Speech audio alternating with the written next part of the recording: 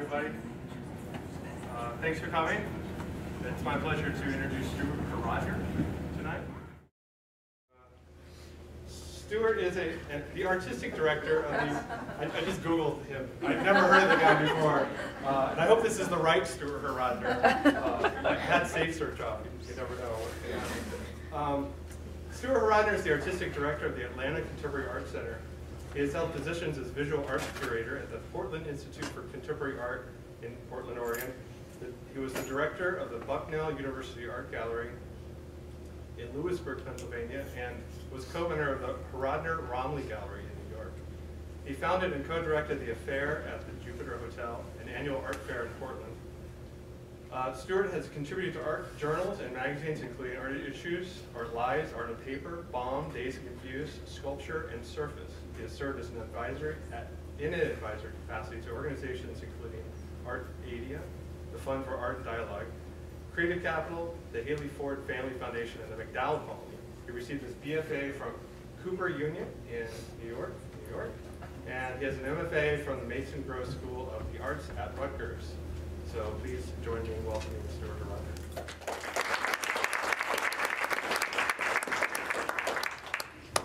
So the first thing that you understand with that introduction is that people in the arts move around. Right? You'll hear things like, so-and-so is currently the whatever at wherever. So just the 3 or 4 things that Owen mentioned tell you about a trajectory that I had from starting out as an artist in New York, owning a gallery there, moving to a small town in central Pennsylvania, running a university gallery there, moving to Portland, Oregon, and doing some things there, and now moving to Atlanta, and I've been there for 7 years. I've moved always for jobs, and I never imagined that I would be living in any of this, I would have lived in any of those cities that were mentioned. The topic of the discussion, and I'm very happy to be here, and want to thank Joelle and Judy and Owen and maybe others who are responsible for bringing me here. The thing that probably doesn't come up on Google is this book, which I think some of you know a little bit about. And it's pretty much what the topic of the talk is going to be about today. About a year or so ago, I wrote this book.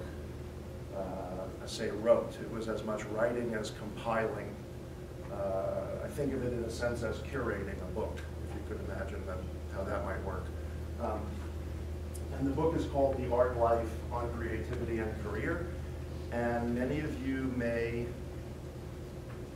have taken or sat in on or will things that are loosely called professional practice classes, right? Things that talk to you about how to go be an artist. The thing that seemed interesting to me was, and there are some wonderful books out available on that topic, things that tell you about how to go cultivate your package, your resume, or what portfolio, what you might send to people, how to talk about what you do, all the sort of mechanics of doing, like how to go be a professional. And to my mind, having started as an artist, having evolved into writing about art, teaching about art, organizing shows of various kinds, there's not enough discussion about why anybody wants to be an artist in the first place, and how you actually sustain that over a lifetime.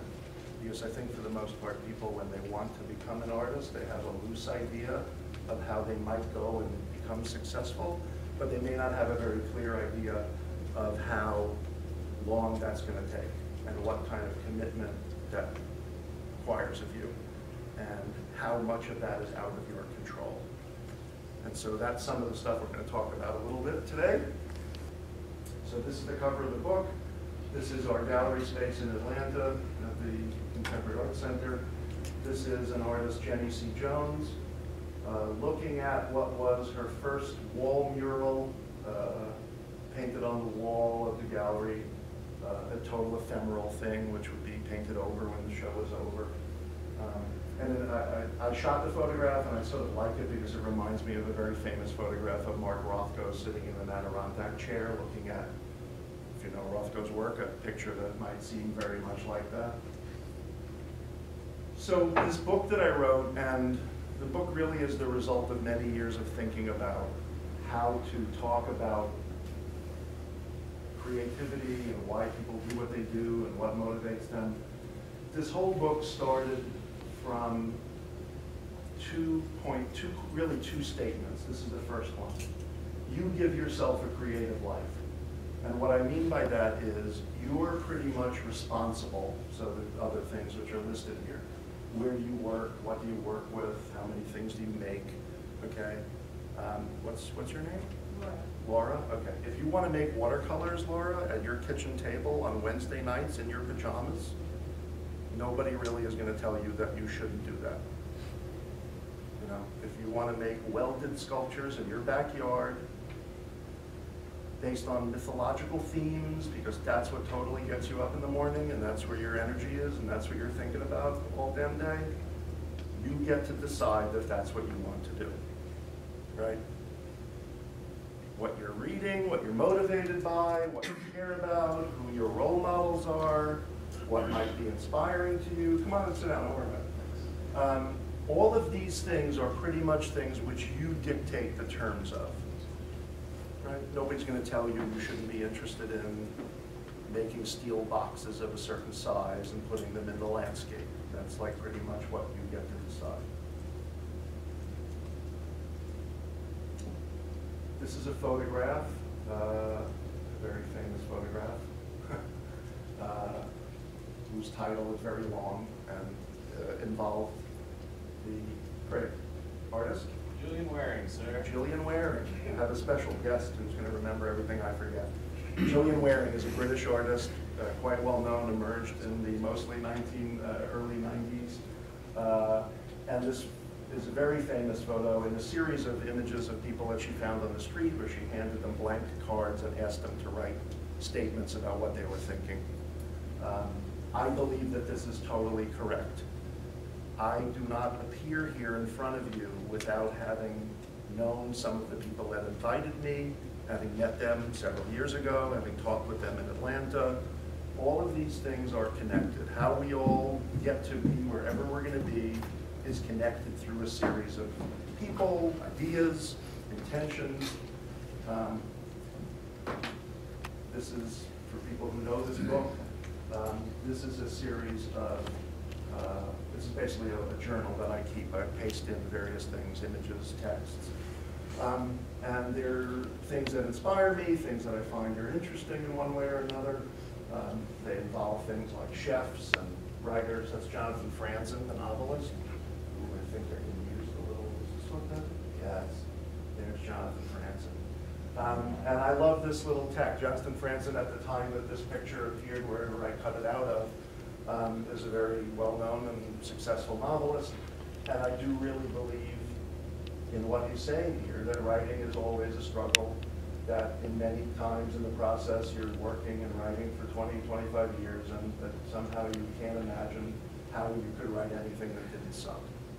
It's even the most confident people are often filled with doubt. But again, Franzen is writing about what he's interested in. Tom Colicchio, the chef, people know him from, if you watch, TV Food Network or any of those competitive shows. He decided to make his mark with steakhouses and very traditional kinds of cooking with a particular flair.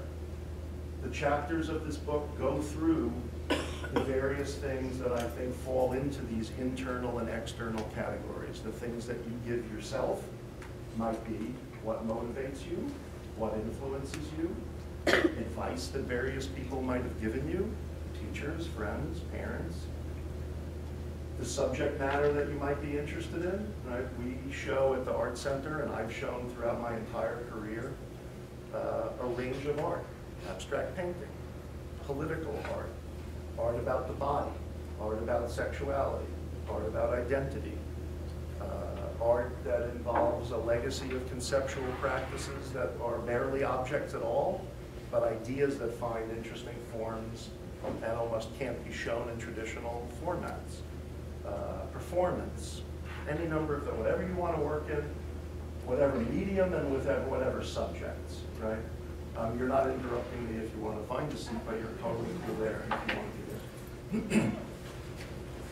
What your process is You know, does something take, you know, how do you work? Do you work from photographs? Do you work from notes? Do you make sketches? Like, what do you do? You know, those are all the things that you pretty much define. What do you read? What do you write? What's your sense? And now we're slowly moving into some more things which go from you to outside of you. Pretty much from 8 on will now be about, this is the external piece. This is the non-you deciding. This is about other people and what they give you, okay? I can't just show up here and start talking. I need to be invited. I don't live here, right? This career that Owen read about from the Google, as my father called it, like that history, whatever the hell I've done, like is what's getting me to be invited to do talks like this.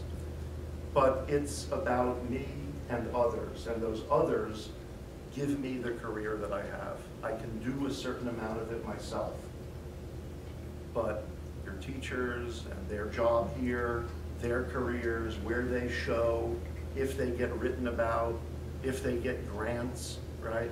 All of these things are now dictated by other people. And so you're always, as an artist, negotiating between the things that you have control over and the things you need other people for. So, once you say you would like to put your work, or whatever you do, your writing, your theater, your performance, your cooking, whatever, in the world, you're opening up a relationship that you're going to have with other people. And that may be everything from totally frustrating to joyous and everything in between.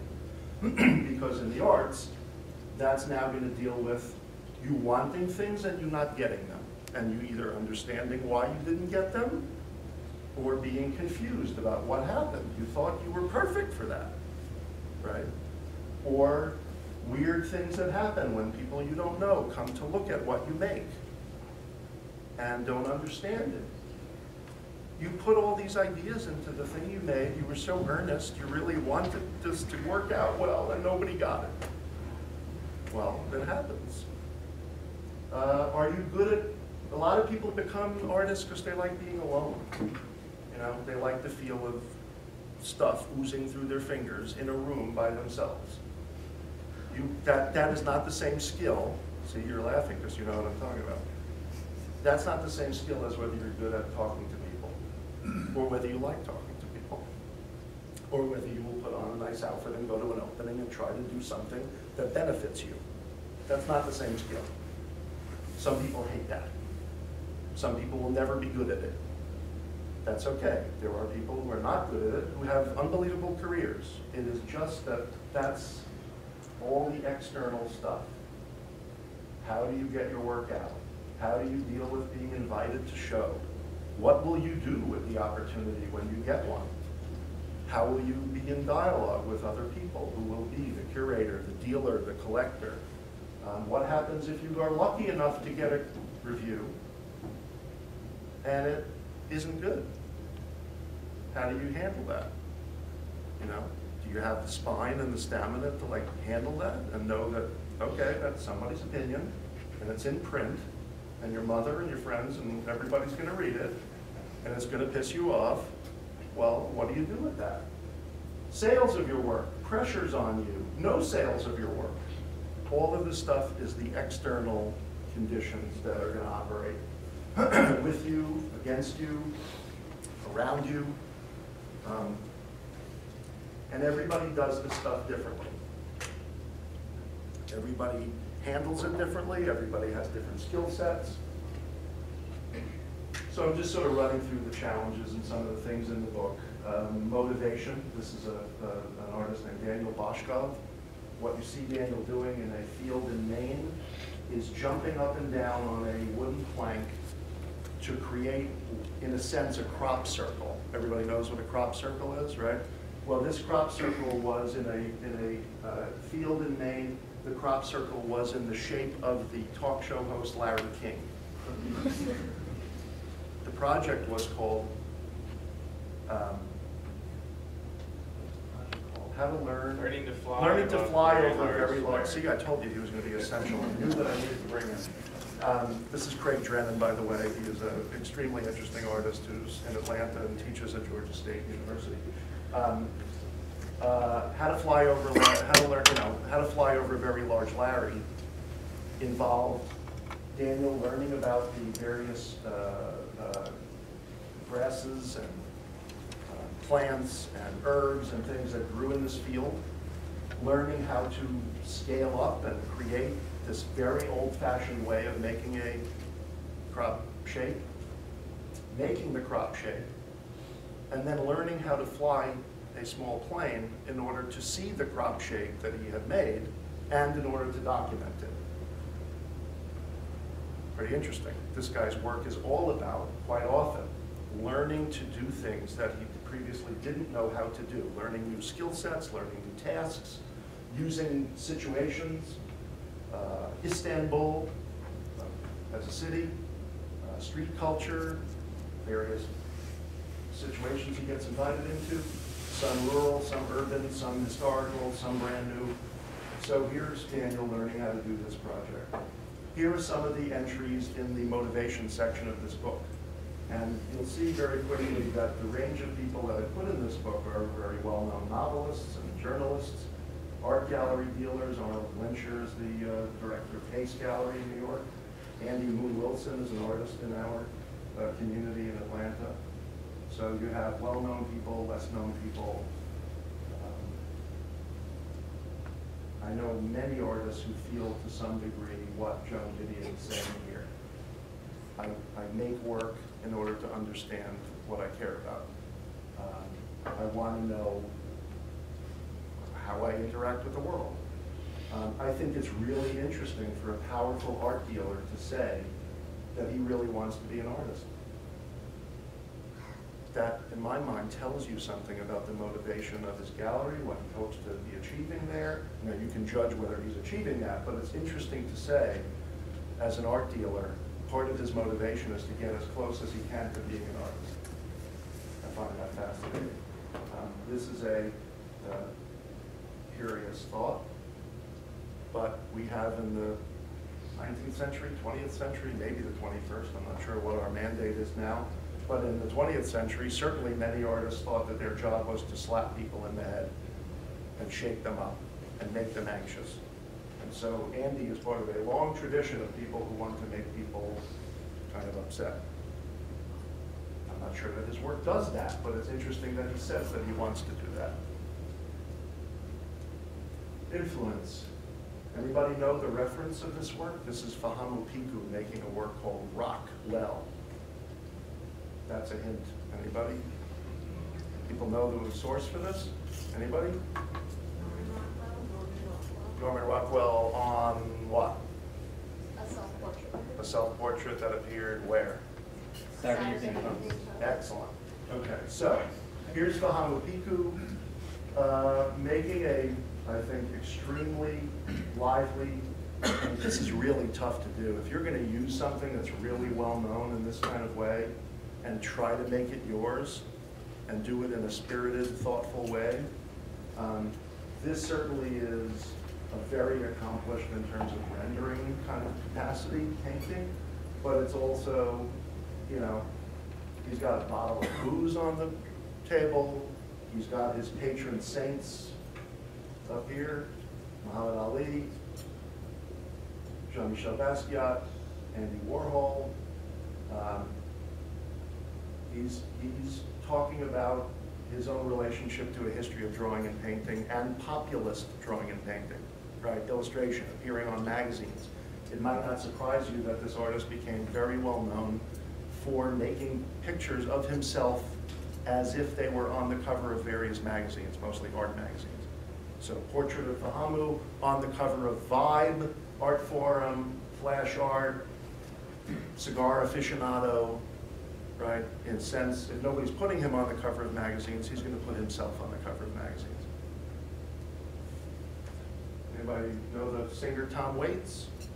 Okay, look at the range of people that Tom Waits says have influenced him.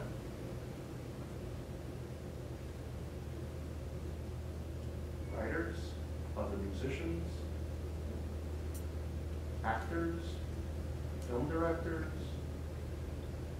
musicians of various stripes and histories.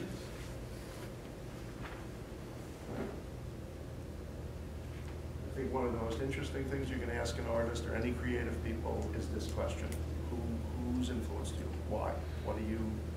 Whose work has had something to do with how you think, what you care about?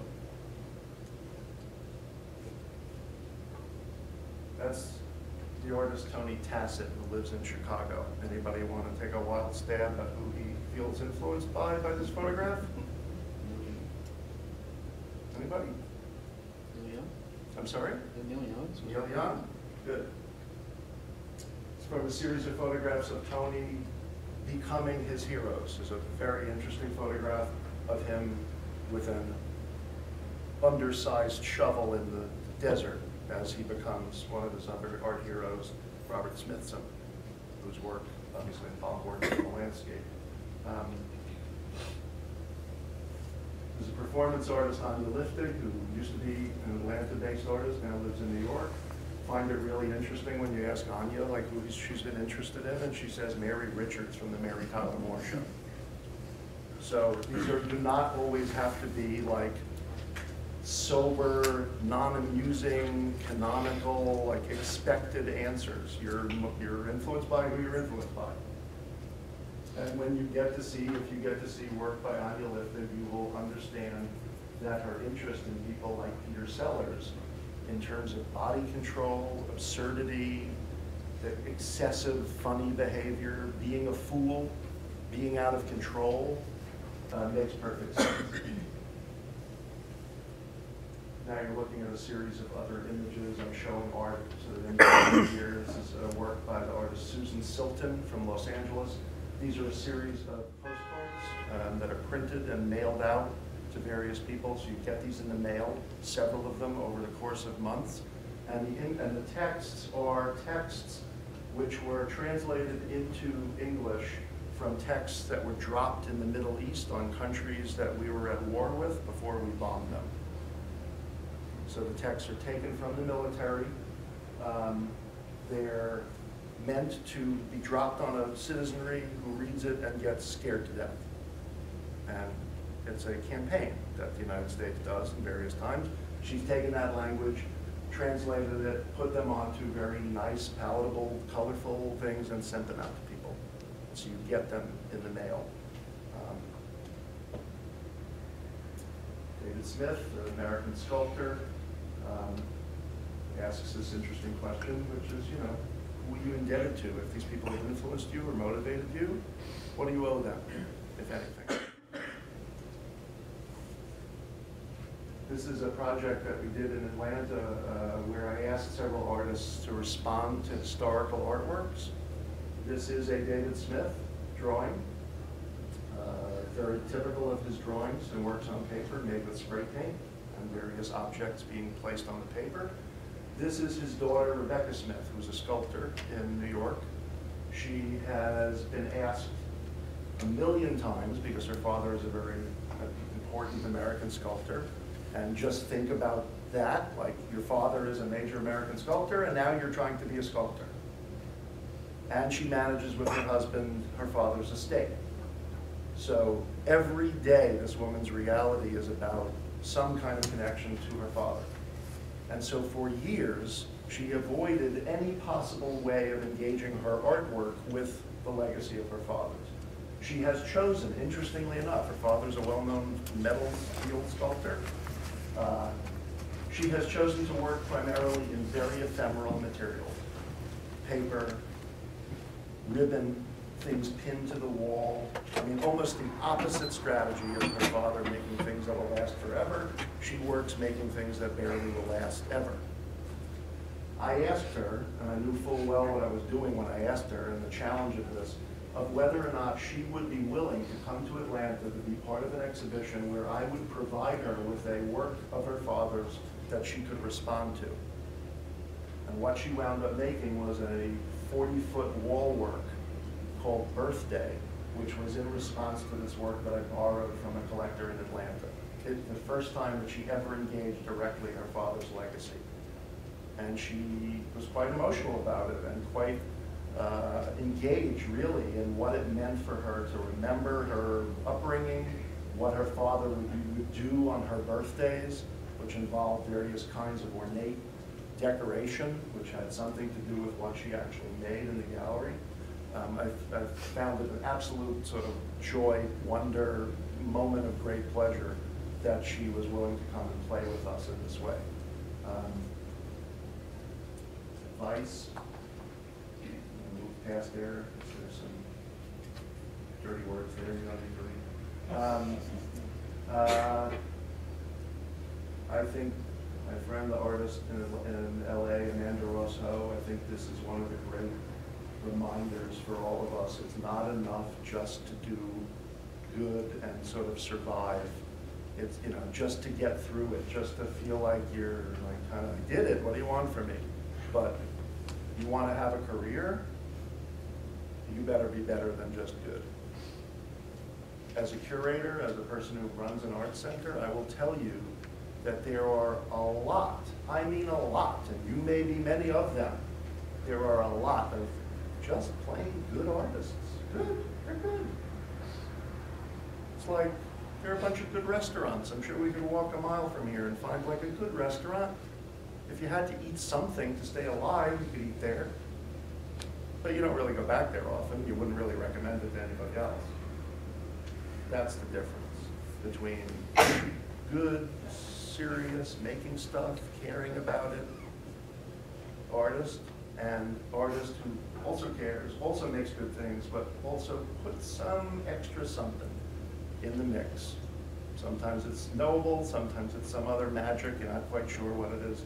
Ambition, scale, materiality, time, all those things can make art go from kind of good to kind of great.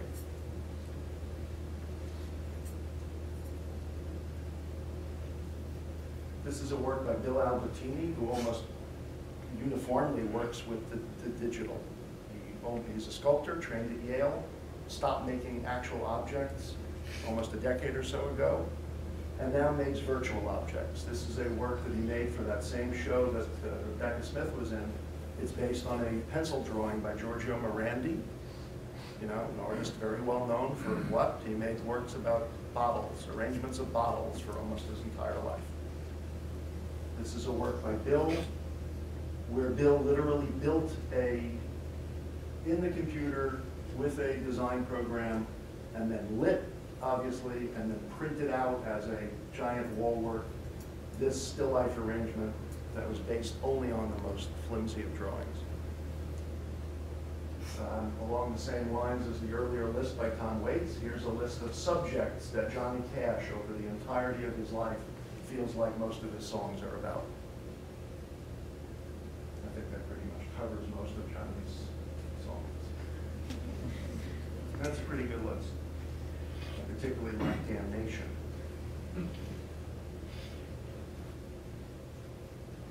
Now, I would tell you, how many people in the room have ever had to write an artist statement? Okay. This is an artist statement, I think. It's not typical, but it's a pretty damn good artist statement if you're going to say, what do I care about? So part of the challenge, part of the reason I tried to write this book, and when I talk to artists about what they're doing, when I talk to colleagues, when I try to think about what I'm doing, I'm trying to come up with ways of doing very basic things that many of us often get asked to do with a slight twist, with a slight wrinkle. How do you make it more interesting? Okay?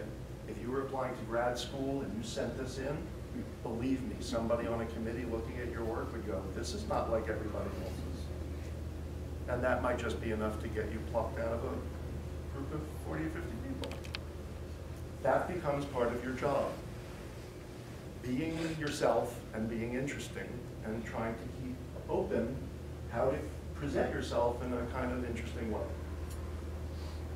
Process is a very wide open chapter. It's very much about things happening in a variety of ways. This is a project, I love this project. This is a woman named Deb Marshall hitting what looks like, and it is, a metal box. This metal box is a chair, waiting to become a chair. It's made by the Dutch design company Droog Design. It's called Do Hit Chair. You buy this work, it comes in a container, you take it out, it's a very thin milled aluminum box. It comes with a sledgehammer. Your challenge is to hit the metal box into a form which is your idea of a chair. When you've finished, you put the hammer down and you sit in the chair that you've made. It totally makes the design of the work audience, purchaser centric, right? This is a quote from Dia Selman's talking about process. The idea that sometimes, this is Via, who's quite well known for the work she's done, drawings extremely precise and rendered, almost intensely, drawings of galaxies, drawings of oceans and deserts. Some of you may know this work. She's talking basically about how much of this work came out of just working with pencil. Sometimes it's like the medium itself is giving you some input, some idea. You just love that black pencil. You just love that erasure. You just love that ink that does some magical thing when you put it on film. Sometimes it's the material. This is the Canadian sculptor Francois Morelli, who's a sculptor, performance artist, makes countless drawings in various scales and forms. This is a sculpture of his. It's made out of belts of various kinds that he buys at thrift stores or has from his family. He's woven this belt into a head, which he's called belt head, which literally hangs as a sculpture from other belts. And it's sort of a fetish mask, almost like a kind of, people who know Nancy Grossman, the sculptor who precedes this artist. Very, very intense, almost S&M kind of mask. And at some point or another, Francois started to use the belt head by putting a pen in the mouth of the head, putting his hand up into the head, and imagining this figure almost as if it's another person making the drawing. And the drawings being made are drawings of other belt heads. So in a sense, it's a kind of self-replicating object. This is the sculptor Matt Bryans, who we did a project with when I first got to Atlanta. He makes drawings with newspaper and erasure. He also makes these very small little, almost stalactite or stalagmite. He's from Britain, so I think the connection to things like Stonehenge and ancient piles and things that come out of early civilization, the first ideas of stacking and making something purposeful. These are all little tiny arrangements of burnt aluminum, burnt and crushed aluminum. And they sit exactly the way they sit like this on the floor. They seem very and are very precarious, very delicate, very made out of nothing, but have a really interesting little presence to them. This is Morton Feldman. Morton Feldman was a great minimalist composer in the 50s and 60s and into the 70s.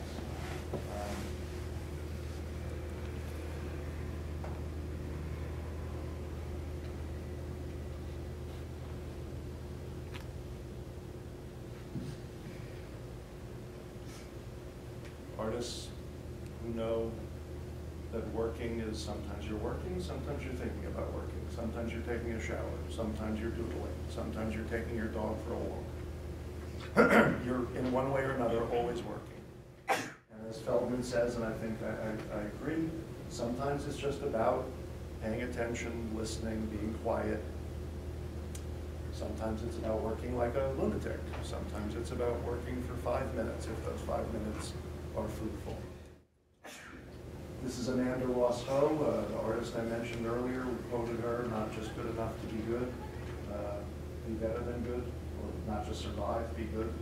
This is Amanda making one of the works on canvas, bless you, out in our courtyard at the Contemporary Art Center. This is a work called Boundary Issues by 2 architects. These architects are currently doing a renovation at our art center this summer. This was them responding to a photograph by the artist Gordon Matta Clark from early 1970s. A photograph called Bingo. There's a 4-frame from a film for people who know Matt Clark, the dismantling of a house in New Jersey. And so what they proposed to us was that they wanted to do a gesture in the gallery, excuse me, where they would respond to the idea of the Gordon Matt Clark, but they would also respond to our space, and there were several things about our space that they hated, that they were hoping to rectify with this one work. The things that they hated include, there used to be a wall that covered this area that pretty much ran under this metal truss. And effectively, as you can see, the corner of this room as it comes to a corner. It's not a straight square, it just comes to an oblique angle. They found that very interesting as architects. Your building is a triangle, and nobody knows it because this wall is preventing people from seeing that. The other thing they realized was that there were many windows. This is an old auto repair factory. There were many windows that if you actually could punch a hole in the window, this window didn't exist, you could see that the gallery was literally under street level, right? This grade of dirt is showing you that the gallery is subterranean. When you're in the gallery, you have no idea that that's true. The other thing they hated was the fact that when you're in the gallery, in the art center, period for that matter, you really had no sense of where you were in the city. You had no easy sight lines, you couldn't really tell, am I facing north? Like, where the hell am I? Their project was, their proposal was, this is where my work gets really fun. We'd like to take this wall down and have you move all of the crap that you store back there, pedestals, archival materials, folders, floor-to-ceiling filing cabinets. We don't care where you put it, but we just want you to move it somewhere. Then we want to trace the grade of the interior from the exterior. So if you literally walked around our building, what you would find is that the exterior grade went along outside with dirt up to the street and came around. So they said, we want to trace that from the outside on the inside, and then literally with a sawzall, cut through the entire sheetrock plywood electrical system and remove it all. Just take it all down. So that you literally have that line of the exterior on the interior, which will now show you that you're below ground, right? Then we want to put a giant 8-foot picture window in the gallery and clean all of this up. And when we clean all of it up, the inside will meet the outside.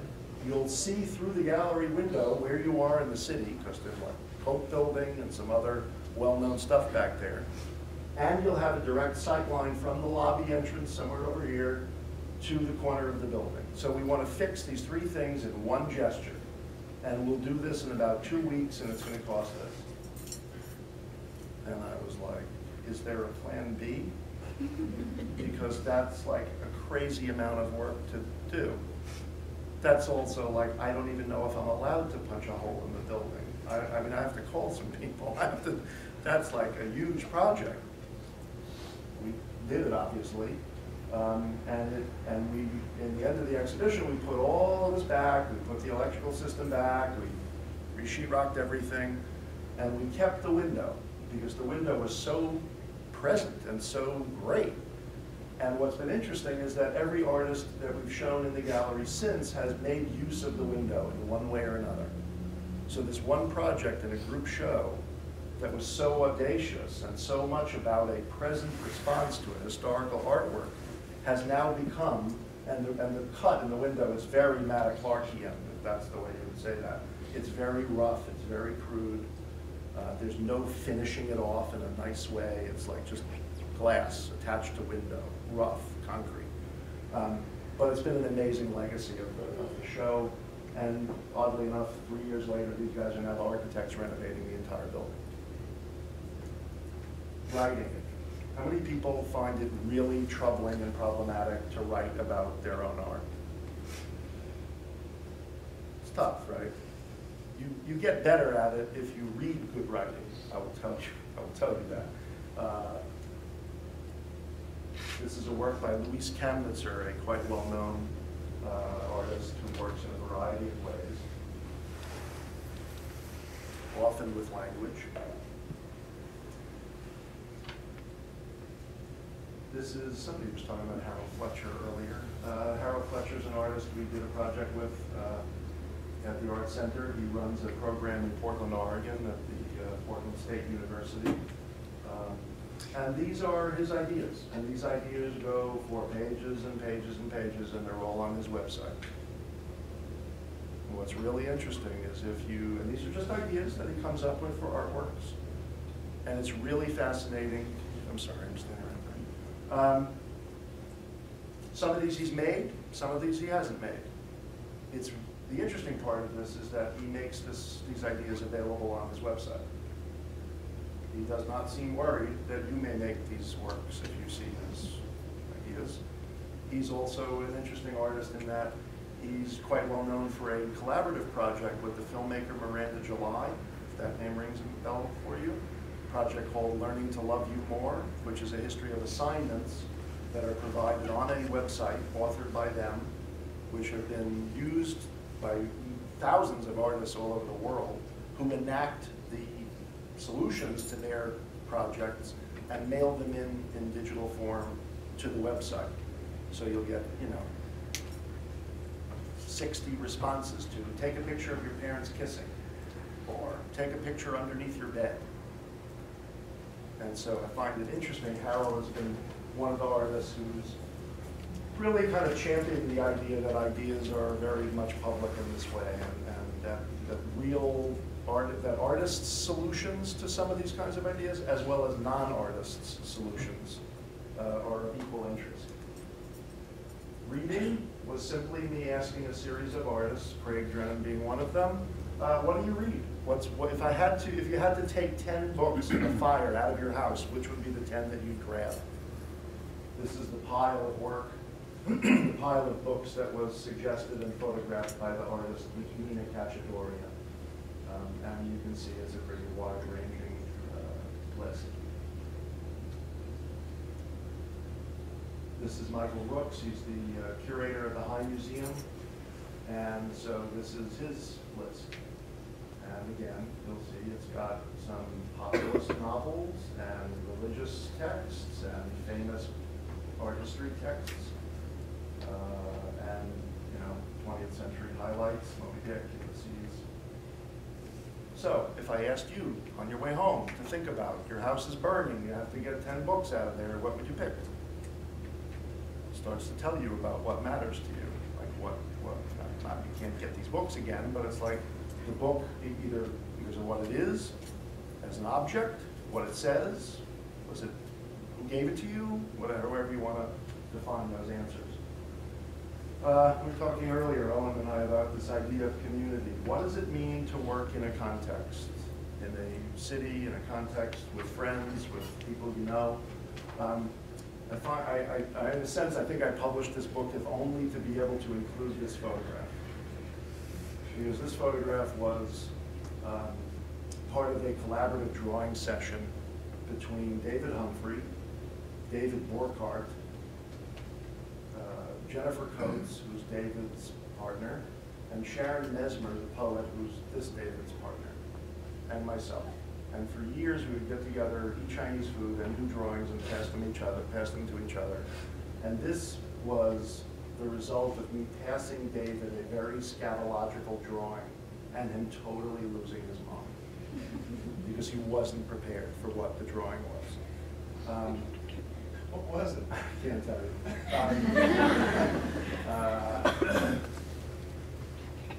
But the idea of friendships, the idea of classmates, one of the things that I would say that I've said in many schools when I've gone is that the people that are your friends at college or grad school may be the most important people that you ever meet. The value of you coming to school is pretty much to meet and absorb whatever the hell your teachers are going to offer you, and whatever you can get from them by virtue of questions and engagement, but also your friendships and the couple of people you may become close to will potentially sustain you for the rest of your life.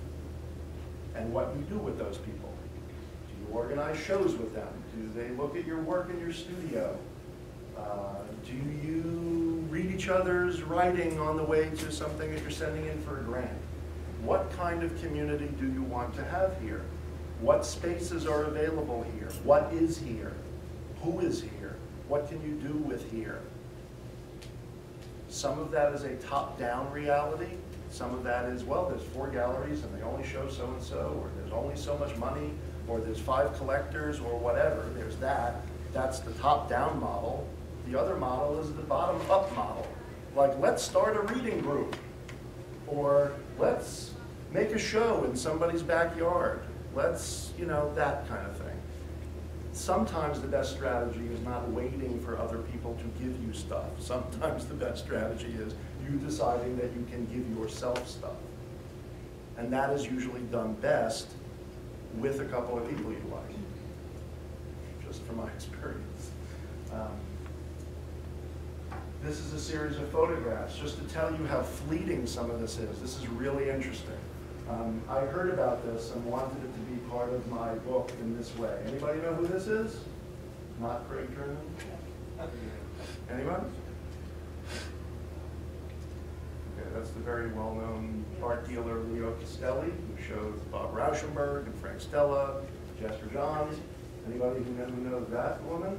That woman wrote a very negative review in the New York Times of that man right over there. He seems to have lived to tell the tale. Anybody know who that is? That man? Robert Mapplethorpe. Anybody know who that guy is standing next to him? That's Sam Wagstaff, one of his biggest collectors. And that's the ever-popular Bruce Nauman. All of these photographs were taken by I don't have my book with me, and I'm going to forget now. It's really funny. I'm not going to say it. Do you know? Do you remember? Remember who the photographer is? A box of found photographs. There's a box of found. Well, I know that artist. I'm trying to remember now. I have to remember. Who's got my book? Anybody? Got it? Oh. John's got it. Look it up in the. We had one we were passing. Jerry Ordover. That's all I need. I just needed to just look at John for a second. Okay, Gerald Ordover. Anybody know who Gerald Ordover is? There is absolutely no reason that you should. Gerald Ordover was Leo Castelli's lawyer for years. Okay, for years. He went to all these openings. He knew all of these people. He took all of these photographs. When he died, in some crazy, I don't know what, his family wound up putting all of these photographs in several boxes and bringing them to the 26th Street Flea Market in New York, where Matthew Higgs, artist, writer, curator, director of White Columns in New York, found them, bought them, did a show with them, saved them. Crazy, crazy, crazy. Okay, you make stuff, you put it in the world, you hope people show up, and this now is about audience. This is a book, this is the sign-in book from my old gallery in New York. And for people who have galleries or go to galleries, sometimes you sign your name, you go see shows, right? To let somebody know you were there, your friends, teacher. So, you know, people from Art America, and there's the, you know, problematic Roberta Smith. Here's her now husband, Salts. Part of the way people get to know who saw their show is that people are dutiful about signing in, you know. The question of audience is an interesting one because sometimes you don't really have a clue who your audience is, right? Who's buying, you know, Beyonce albums? I mean, Beyonce probably knows pretty much, and Freddie is. You know, there are ways of understanding demographics about who's supporting what, but, you know, like what people are getting out of what you do, who they are they young, are they old, are they here, are they not here? Interesting question. And I think this comment by Nato Thompson, who's a curator in New York who runs something called Creative Time in New York. They do very elaborate public projects. If you want to make work for yourself, and you're the audience and the maker, and this is a self-involved loop, that's fine. That's again back to the you decide what you want to do. If you want to put it out there, there's a whole bunch of people out there, And it's really interesting. Most of them, you know, I think that you've heard people who like would say, should the artist cater to the audience? Okay, you're Martin Scorsese. You make mafia movies that everybody likes. Should you make mafia movies for the rest of your life? I mean, you're pretty good at it. People like the ones you make, but what happens when you want to make a movie about the Dalai Lama? Should you make that movie? Is that going to be as popular as the movie you made about, you know, Las Vegas? Probably not, but is that okay? Does that make you a more interesting artist if you bounce around, or should you be consistent? If you're Stephen King and you write pretty unbelievable horror stories and you've been a millionaire from doing that, and they're made into movies and all kinds of other things that may be sexy and fun for you, should you give people some more of that? Or allow yourself to be taken in another direction? It gets very complicated when all of a sudden an audience likes what you do, right? Or buys what you do. Or you now get accustomed to a kind of lifestyle from doing, selling, buying, whatevering the thing that an audience might like. People respond in a variety of ways to that issue. Who is liking what they do and what does it mean? This is an interesting relationship. This is really artworks meant for an audience of one, in this case me, or two, my partner. This is the artist William Pobell, an artist I've done quite a lot of projects with. These are postcards that would come in the mail every once in a while to my gallery. They would say things like, "My penis is fine, how are you?" Or they would have the date and the phrase, "I'm still black, 11/13/2007. These were mailed to all kinds of people in the art world. People that William knew, people that he didn't know. And many of the people kept them. I kept them. Many of these works are now in museum collections all over the world. I mean, not just these works, but other works by William. And so sometimes something like, I'm going to make 100 postcards with an image, with a provocative phrase, or with a photograph on the other side, and I'm going to mail them to powerful people in the art world, or to whoever you want to mail them to. That may just be enough to get somebody to kind of go, oh, this weird postcard thing. Or I've got this weird blog thing that's interesting to me. Or I get a box every month from somebody I don't know, but things are interesting in there. These are all strategies of reaching an audience. And sometimes they work. People know the artist Ed Ruscha, Los Angeles, very interesting to my mind artist.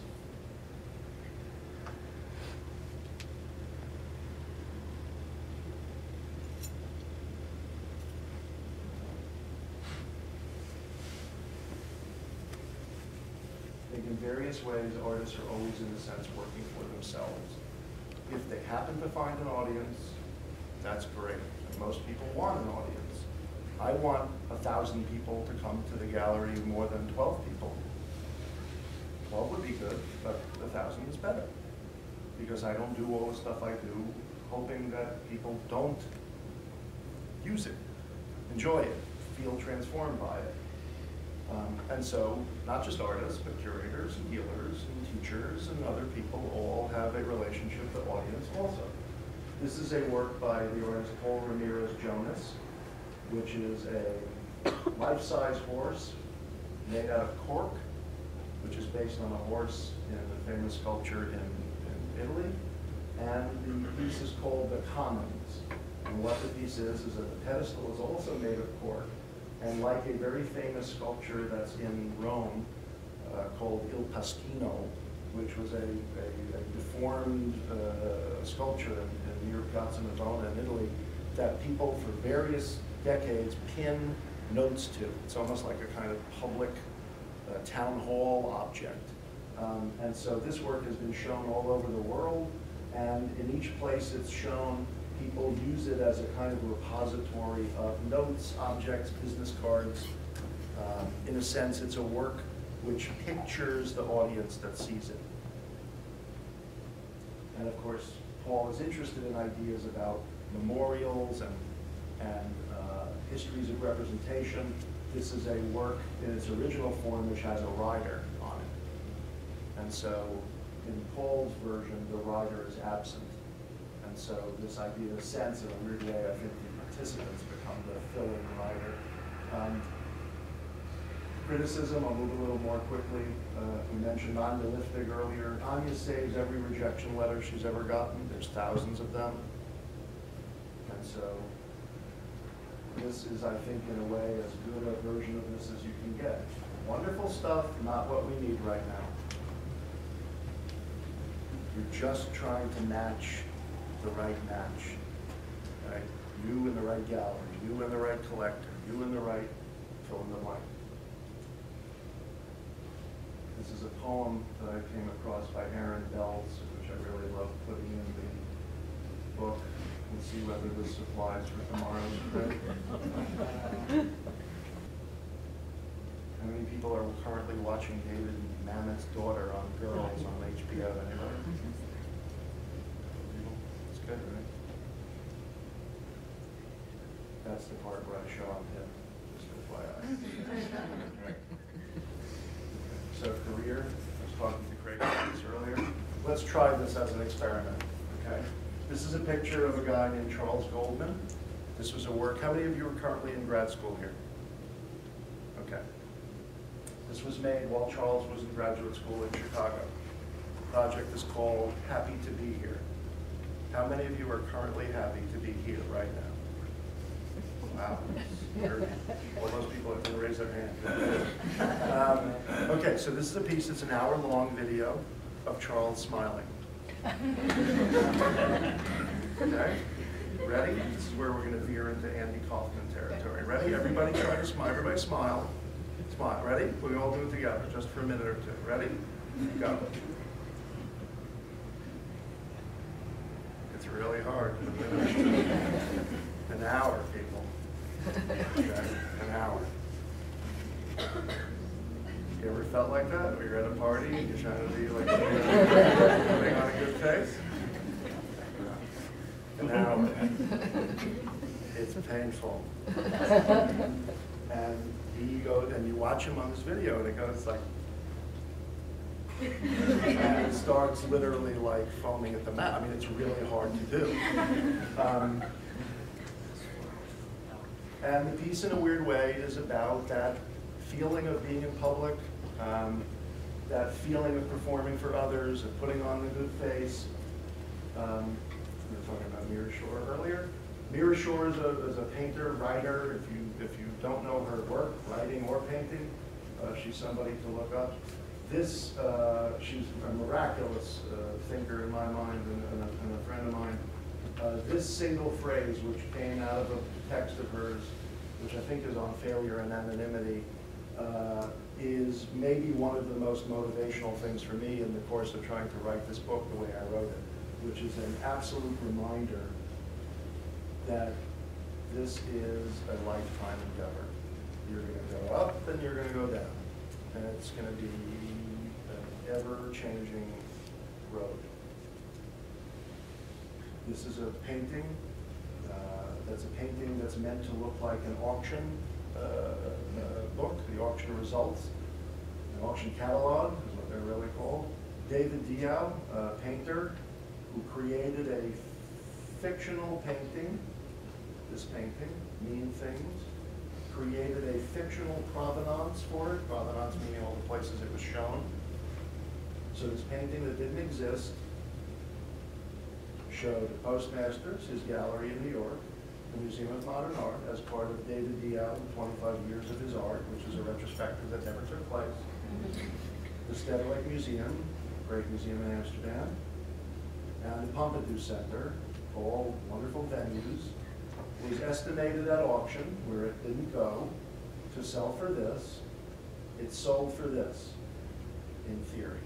So the whole thing is a fiction. The whole thing is the career that David would like to have but doesn't have.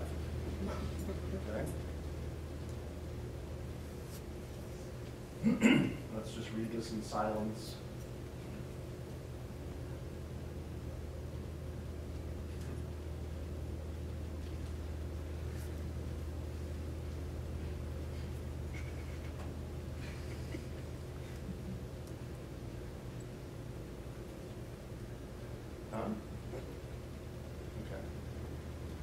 part of this where I basically tell you that if you're involved in this thing, this art thing, for whatever reason you're involved in it, you should pretty much find something out about what this whole thing's about.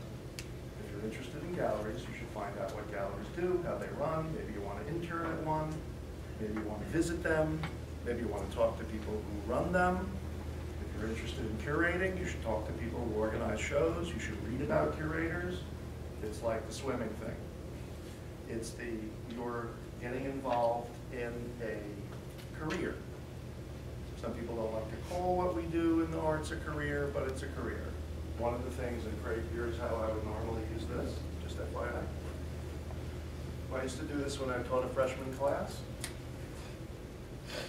What do you need to know to be an artist? Okay, I'd ask freshmen this, and they'd go, well, you need to have ideas, you need to express yourself.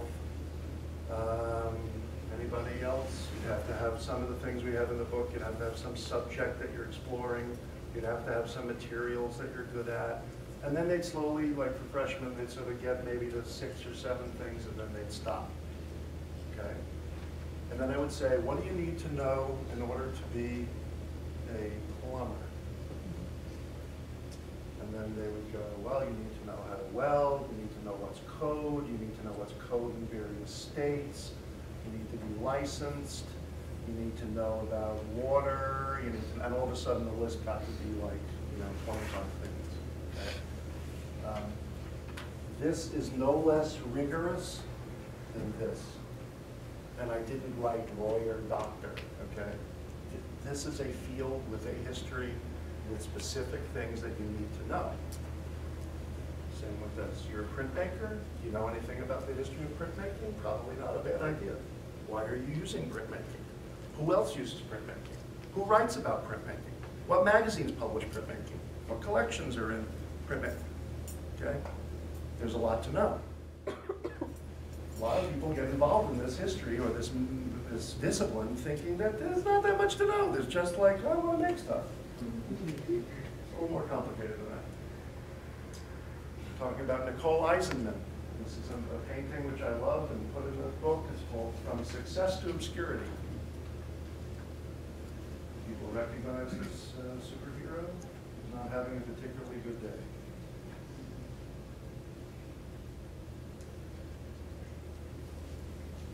Sometimes, I'll focus here on Jean Dubuffet, the French painter, sculptor. This is really interesting. Sometimes the work of an artist that you appreciate might be a way, if that person appreciates what you do, that might be a mark of success for you. So-and-so likes my work. This was in a book by Dubuffet talking about the painter Ivan Albright, who happens to be one of my favorites. The museums in Chicago, the Art Institute in particular, has some amazing Ivan Albrights. Total crazy piece of art trivia. Anybody remember or know the name of the film that Ivan Albright made the deteriorating paintings for? 1950s or so. Anybody? Dorian Gray? Yep, portrait of Dorian Gray. So here's Jean Dubuffet writing about saying that, he's never encountered a painting that gave him such a strong sense of commotion as this painting of a door by Ivan Albright. Now, if you know Ivan Albright's work, and you know Jean Dubuffet's work, you will say, well, that's totally logical that these guys would like that. He would like this work. But I would imagine that Ivan Albright was not displeased by this testimonial. Okay? This is Karen Olivier making a life-size hand-walled court in our gallery out of foam and concrete. This was an idea that took many, many hours and many, many people to realize. The success of this was just she had been wanting to make this work forever, finally made it. This is my mentor, an artist I went to graduate school to study with, the political painter Leon Gall. I think this is a phrase and statement which is very, very true.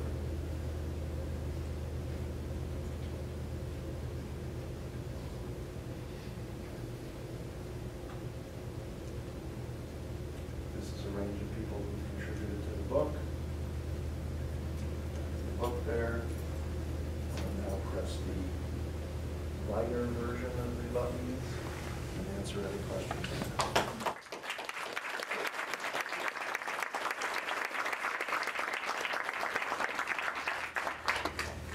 anybody, and any subject, topic, anything? Thanks for coming. This semester, my students have said over and over again how they're hungry for this sort of discussion. So I think it's really important for them to hear. And I love the near shore quote in particular. Just this idea of it being for the long run, like what it means to make art over a lifetime. And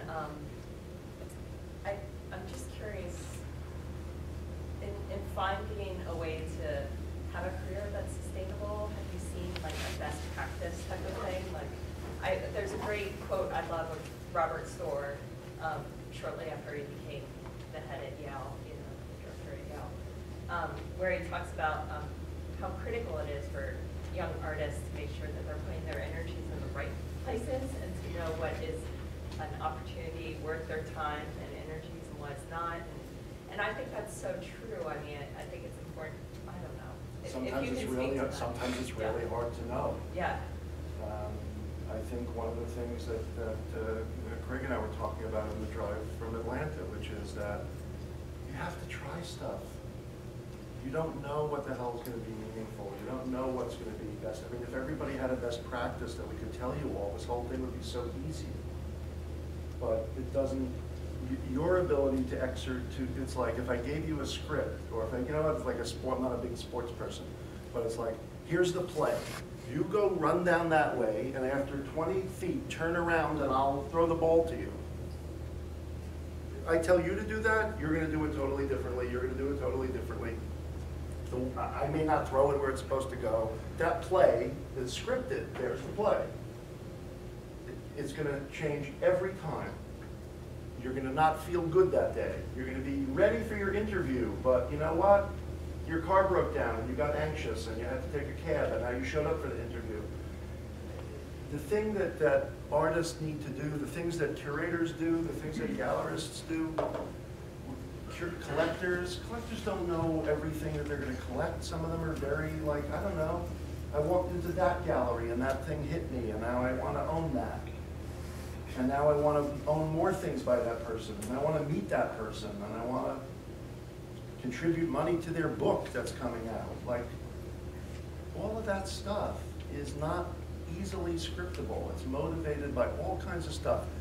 The only thing and I will tell you that, like, I can sit here and talk to you about these are the things, and blah, blah, blah, blah. I didn't plan this. When I was at Cooper Union wanting to be a painter, I didn't know I was going to be a curator. I had no idea. I didn't meet any curators at art school. I didn't know anything about owning a gallery until I owned one. But I was turning 30 and I was scared shitless, and I decided I really need to do something, and like owning a gallery seemed like the logical thing to do after working in galleries long enough to know, I think I know how to sell stuff. I think I found several artists I'd like to put my money and my energy behind. As I used to say about owning a gallery, nobody had more fun losing all their money than me. But by the same token, I met almost every damn person I ever wanted to meet in the art world. And so that was like a brilliant idea, to open a gallery and lose a lot of money and go become a curator. But I actually thought that when I had a gallery, functioning as a dealer, that in a sense that's where I learned about curating, because I could try stuff, because I had basically said, this is my space, and I can decide whatever the hell goes on in here, because it's my money that's actually paying for it. And so, if you're an artist, or if you're trying to write, or if you're trying to do anything, that's back to that, like, try to know as much as you can about what you're getting involved with. Read, talk to people, intern, travel. You want to know what an art fair is like? You're in Florida. Figure out if 7 of you can chip in and go to Miami and like go to the art fair. It will drive you crazy, but it will be worth going to, because you'll find out a lot. If you make abstract paintings of this size and you're whatever, and you're very good at it, go to New York City and run around Chelsea or the Lower East Side or Brooklyn and see what happens when you run into 79 versions of what you do. And then come home and try to figure out how you're going to make some more of them. That's the script. I mean, that's really challenging. It's really challenging. The only thing I guess I always side on the side of more information is better. It's better to be not naive about what you're doing. It's not good to be crushed by the knowledge. So that's the dance, right? Like, how do you get information, try to give it's very hard to have any perspective on this when you're the person trying to do it. It's why talking to other people is usually very helpful. Why, when you have the chance to put your work in front of people and get opinions, you should probably do it. Why, when you get a chance to study with somebody whose work you really appreciate, if you have that chance, go do it. If you meet other people not in your discipline, this is the other thing, like one of the things I'm doing more of, which is why you see the book include chefs and novelists and filmmakers and poets, is because more and more I've started to really cross over the line from the people I'm most interested in are not just artists. I mean, that's 90% of what my day-to-day is about, but I find I'm much more interested and I find my world sort of expands the more I talk to dancers or business people or horticulturists or just people that do interesting stuff. Right now, my criteria now is I just want you to be interesting. That's it. I don't really care what you do. I just want it to be interesting. Everything has a history, everything has a set of protocols, everything has a what the hell is water? You know, like everything has a set of rules. It's interesting to know those rules, and then it's interesting to not care about those rules sometimes. I mean, I think that's like the way I would answer that is like you have to do shows in coffee shops. To quote my friend this morning, you have to do two-person shows and weird little things. You have to work hard and not be sure if it's going to work out because you learn stuff like by doing that. And that's the way you meet other people and expand your network and all of that. And that just leads to stuff. And every experience I had pretty much led me to here. And when I could start to steer it, I tried to steer it. And that's pretty much it. And it's a life. And as Leon says, sometimes it's good and sometimes it's not. And sometimes you're in love and sometimes your work is horrible. And sometimes your work's great and you can't get a D. And it's all part of it. Anybody else? Yeah. You talked about people that want to collect and own, and you're good at selling things. But a lot of what happens here, with a lot of our stuff, I think about a lot of our students who make work that's not particularly sellable. It's more about the experience of the moment. I'd like you to talk to them about your recommendations there, but also I suspect that your attitude has changed considerably from going from being a gallery owner to someone who's a curator for an art center. Yeah, I mean, I think I'm going to be the first person to say I've learned so much stuff working as a commercial dealer, talking to critics, talking to collectors, talking to artists, I mean, just figuring that, talking to other dealers. The thing that I believe is that anything is sellable. I mean, that's been proven. Anybody know the art of Richard Tuttle? Anybody know the art of Fred Sandback? Joseph Beuys? Any of these names ring a bell? Okay, if you can sell a little piece of sausage in a vitrine on a metal stand, you can sell it. Anything sellable. We were talking earlier about Julian Schnabel. People know Julian Schnabel's art? Not his films, but the art that precedes his films. So Julian Schnabel came to New York from Texas and made gigantic, heavy, unbelievably big, broken, figurative art with plates and with automobile glue, and they needed 40 people to move them, and only like 2 galleries in the city could show them because they were so big, which translated to only 72 people in the world could buy these things. And that was Julian's roll of the dice. I'm not going to make little things, I'm going to make something, it's going to be like I'm putting all my eggs in the basket of this work is going to be so audacious, so intense, so problematic, but memorable. You're going to either love it or you're going to hate it. And eventually enough people came to like it and buy it and deal with all the crap that comes along with wanting to own this. The plates fall off, assistants have to come and fix them, I mean, like a nightmare. Nightmare. Sometimes you do the unbelievably inconvenient, outrageous thing, which gets you attention of a sort that you want, and you decide, I don't care about all of that. I just want that. And I'm going to put a lot of energy into that. Sometimes it's like, I don't care about selling things. I don't care. I show art that's from collections. I show art that's sellable. I show a lot of art that's very hard to sell, made by artists who in some cases don't care about selling. I've shown a lot of political art in my life. Those artists are not all that interested in selling their work. They're artists who are interested in reaching people. Some of the best, Leon Yall would tell you, I mean, he was very lucky at the end of his life, but Leon would be the first person to say, like, there are way more people that don't own what I do than who do, and they probably will never buy this work. It's very problematic. And he would complain, like, to me and others, like, I don't understand why Cy Twombly sells paintings all over now. He's like, because Cy Twombly didn't make a painting of a guy getting his head blown off in the back of a car. What are you interested in? And he'd go, I know, but and his ego would kick in, and he'd go, I mean, one of the funniest stories was Leon getting a retrospective at the Brooklyn Museum. He was pissed, he thought it should be at the Whitney or MoMA. He got a front page New York Times review, glowing, totally like glowing, career defining, 78 years old, I don't remember how old he was. And he was like, I was glucked. And what that means was the article was written by Grace Gluck, the least influential critic of the year. And he was pissed. It was like, why don't I have the great review from Michael Kimmelman? Why don't I have the great review by Roberta Smith? Why isn't this at MoMA? Why isn't MoMA buying the mercenary painting? What, I mean, 80 one-man shows, 80 solo museum shows all over the world. Books as tall as me, catalogs all over the world. Sales, not so much. But he makes work that's like really troubling and hard to buy. Like, you got to figure out as best as you can, like, what you care about. If you care about selling stuff, then that's what you care about. And you may be wrong in your strategy of how you're approaching that.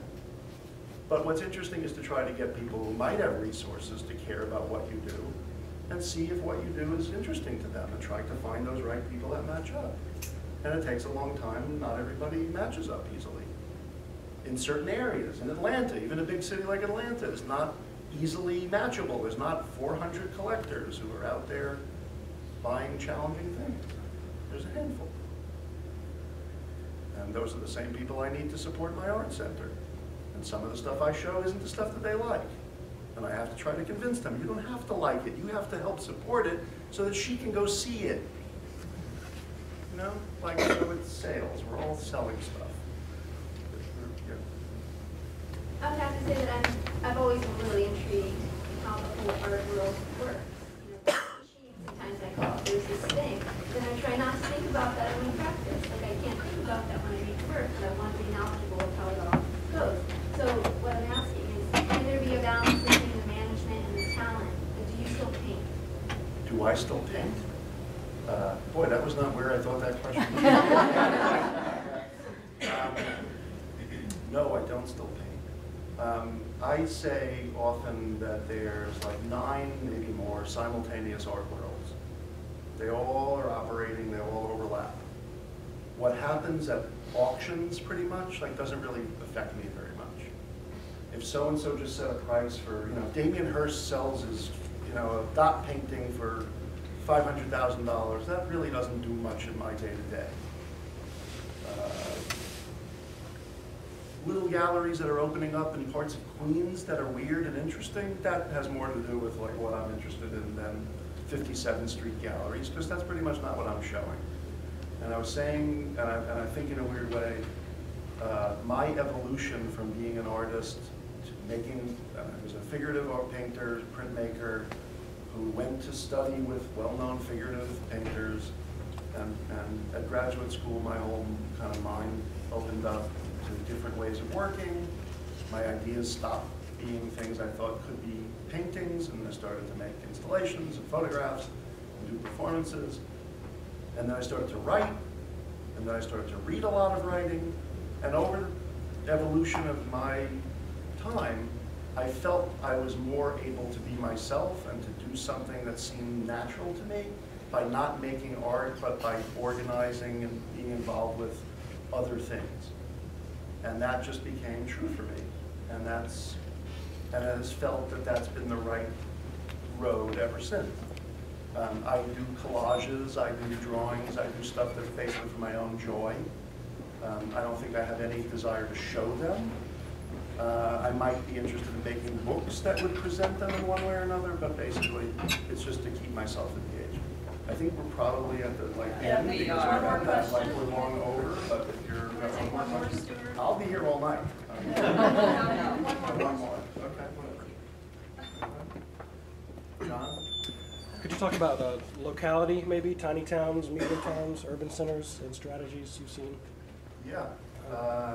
Questions about, localities and towns. I mean, the Byron Kim, not Byron Kim, the Zhu Bing quote, which maybe it was up there for student time. You inherit the problems of wherever you happen to be.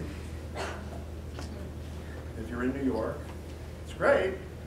That's also like there's 10,000 of you, and everybody, it's expensive and it's problematic and whatever. I would sort of say the issue around like where you are and what resources are there. It's trying to just maximize. I mean, I think this is true. What do you have? What are the tools of where you are? One of the key things that's really challenging is how to avoid being depressed, how to avoid getting down on what isn't available to you. That's the real kicker. I mean, how to like stay optimistic about it. That's where when I hear, and this happens in Atlanta, we talk a lot about this in Atlanta, that even in Atlanta, I'm always surprised when I ask artists, so who do you talk to? Like, who's in your studio? And they go, well, no, not that many people come to the studio. I'll go, really? That's insane. I don't know any artists who don't have a dialogue with a couple of people. You don't need like a horde of them, you just need a couple. If there are resources, often resources go, everybody's always like in that grass is greener, I've got to go to the bigger city, I've got to go to, whatever it is where you are is insufficient. Everybody feels that. Okay, I need more collectors, he needs more collectors, I need more patrons, I need a bigger space, I need the lighting, everybody's got something they're bitching about. The challenge is like, how do you use or maximize what you have on the way to try to get it to what else you might like to have. There is a lot that can be done with a couple of people with some energy. There's usually spaces to do stuff in. Use them. There's usually, you're at a school. I mean, I often talk to artists who teach. I mean, there's a lot of people in the room who teach. You have a university. Do they have a laser cutter that you can use? Do they have a welding shop that you can use? If you don't teach here and you're out and you aren't available to the things that are on campus, a big printer, whatever, if you have to go buy a laser cutter or rent a big printer or find some tech person to help you do the video editing that you need to do, all of that gets exponentially harder. So what do you have at your disposal? What weird person just started a letterpress company downtown? What person what new restaurant that has some big walls that you just went to or read about in the local paper, like that might be interested in your big painting?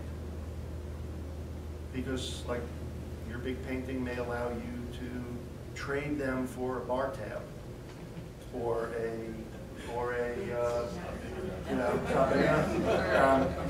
I mean, I know some young artists who like traded work for. I know artists who traded work for legal fees, for dental work, for food tabs, for travel.